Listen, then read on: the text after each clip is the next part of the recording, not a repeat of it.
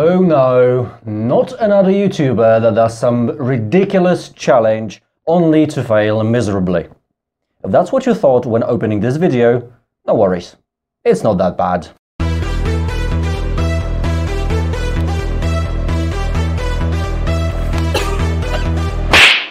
What's up everybody, I am Xerxes, you're in my workshop, and today we are speed painting Death Guard Combat Patrol. This time, however, we're doing a bit of a challenge, because I'll be painting my moldy boys without an airbrush. So we're going old school with spray guns and brushes. I'll be using my wet palette and a few other things that I'm going to mention throughout the video. I don't own the actual box, and if I had pre-ordered it, I'd still be waiting for it. And I have our customs officer, so thank for that. I'm still waiting for my codex, data cards, the fortification, and Lord of Virulence, by the way. I do have all the minis, however, so I can show you how I painted them. To keep my workflow organized, I divided the minis into two groups based on their shared elements, paints, and techniques. So the first group consists of poxwalkers, obviously, and the other one consists of, well, the rest of the minis.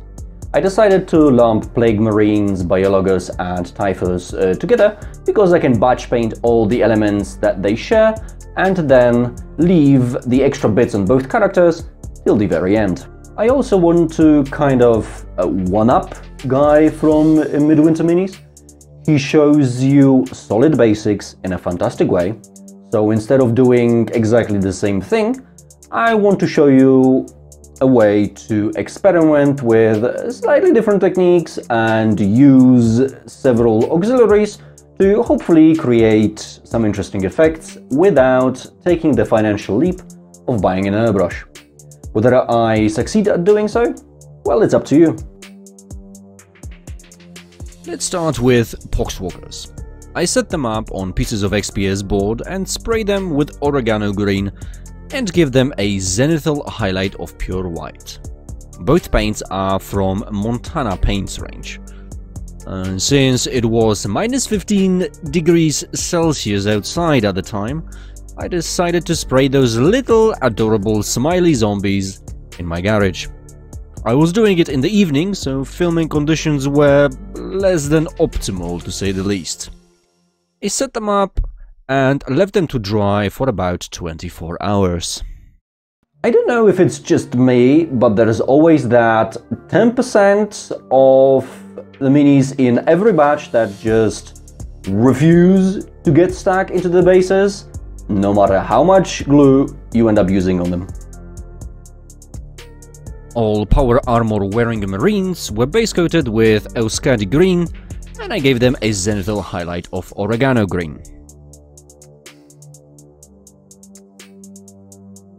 The major shortcut that we're taking here is using the right colors of spray paints that will form the base coat for our minis. It's nothing new or revolutionary about this method, but the zenithal adds a highlight and introduces a little bit of graininess to the models, giving them an extra texture.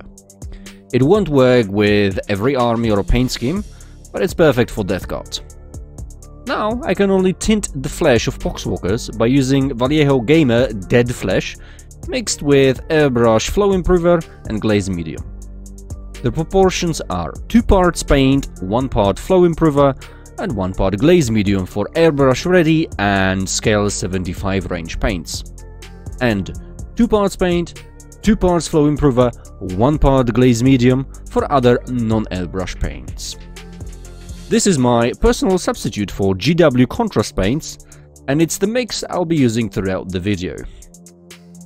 There is no need for fine accuracy here, so I apply the paint with a size 10 chunky brush. Next step is to paint all the bones with Vallejo Gamer Bone White.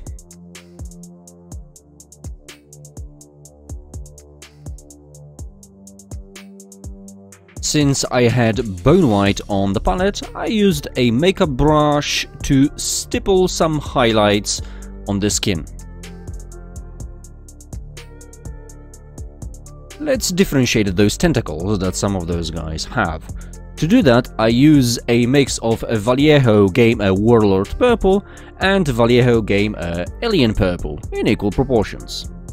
I paint all the tentacles, and then I add some bone white to the mix to create a sort of in-between color, and I do a stipple blend to reduce harsh lines between the colors of the flesh and the colors of the tentacles. It won't be as smooth as one applied with an airbrush, but it'll do a decent job. I also stipple some Vallejo Game Color Earth on the tips of all the bones to age them a bit. The remains of clothes that these guys are wearing were painted with scale 75 black and stippled with Vallejo Signal Blue to give them a slight bluish tint.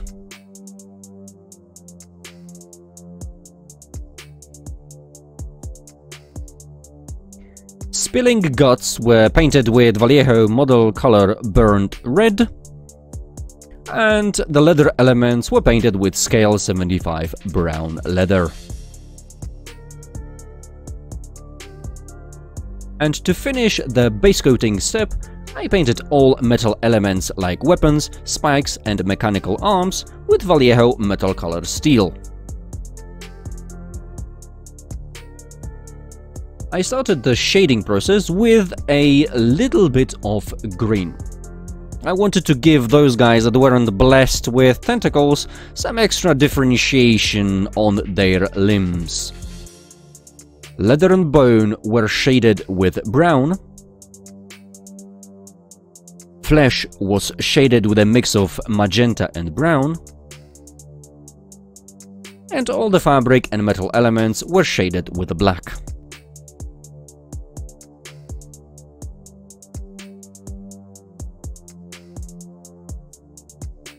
And a couple of hours later, excess wash was removed with a makeup brush dipped in mineral spirits. I gave mineral spirits some time to evaporate, and I began the highlighting process. I started with scale 75 light skin, and I applied it to flesh, guts and tentacles where I felt they needed some highlights. Also, I gave the fabric a light dry brush of scale 75 Caspian blue.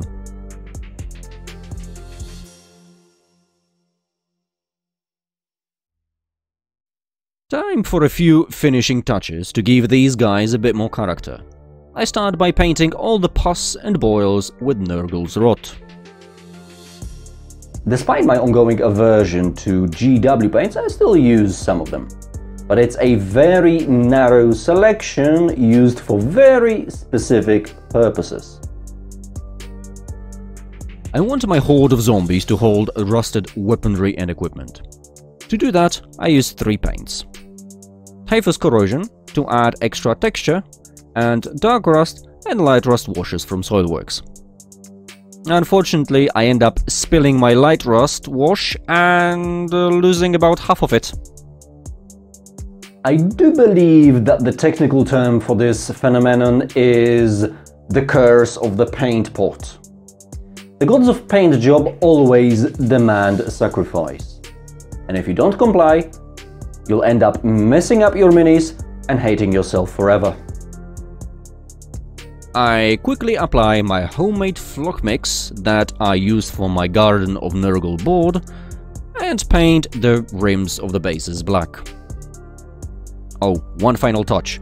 I apply white to the eyeballs. With the chaff finished, I could move on to the bubonic Astartes. I started by covering whole armor with scale 75 Ardennes green.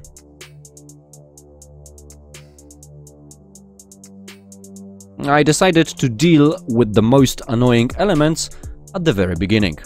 So, I painted the trim on the armor with a mix of Vallejo metal color copper and gold in equal proportions. Then, I painted all chainmail, spikes, chains and exhausts with Vallejo metal color steel. Typhus's armor has metal trim instead of brass, so I painted that with Vallejo model color steel too.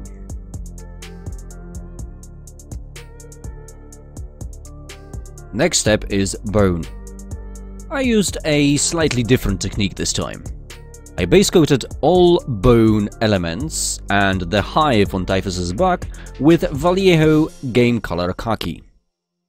Then I dry brushed them with Vallejo Gamer Bone White and a little bit of pure white as a final highlight.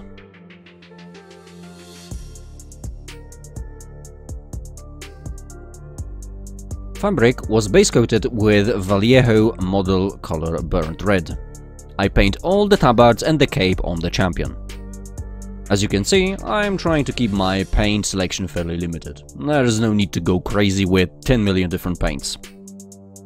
To add a little bit of a highlight, I lighten burnt red with a little bit of bone white and I paint the raised areas of fabrics. I make use of the burnt red and bone white mix to paint all the fleshy bits. We're talking tentacles and flesh tubes that cover the wires. Then I use Scale 75 light skin to apply highlights. I'm working off the initial highlights that I placed with the spray guns.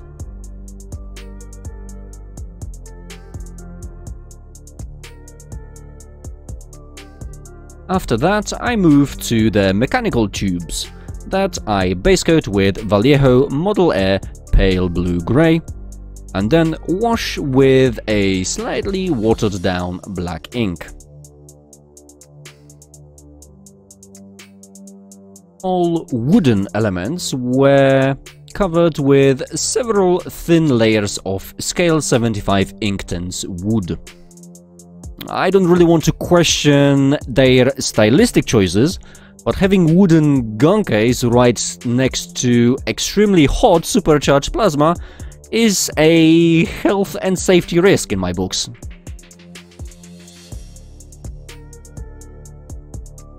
Trying to be as efficient as possible, I referred to my tried and trusted leather painting method. Step 1. Base coat with khaki. Step 2. Dry brush with bone white. Step 3. Layer with a thinned down sepia ink. Step 4. Dry brush with bone white again. Step 5. Layer with thinned down sepia ink again. Visors and exposed wires were painted with Scale 75 Antares Red. Green undercoat worked surprisingly well, and I achieved a very rich color after applying only one layer. To add a little bit of highlight to the visors, I painted them with Scale 75 Mars Orange.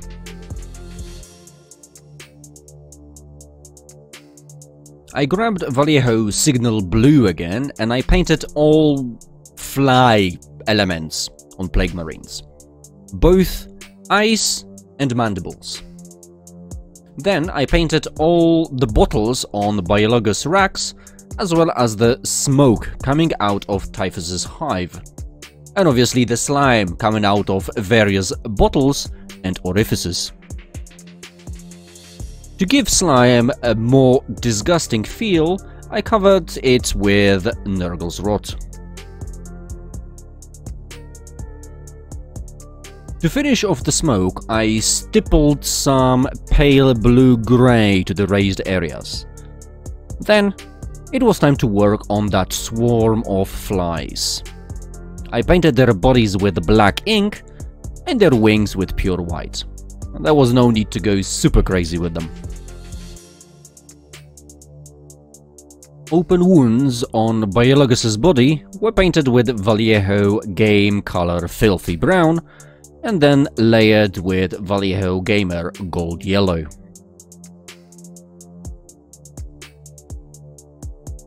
Plasma coils were covered with one quick layer of Vallejo Warlord Purple.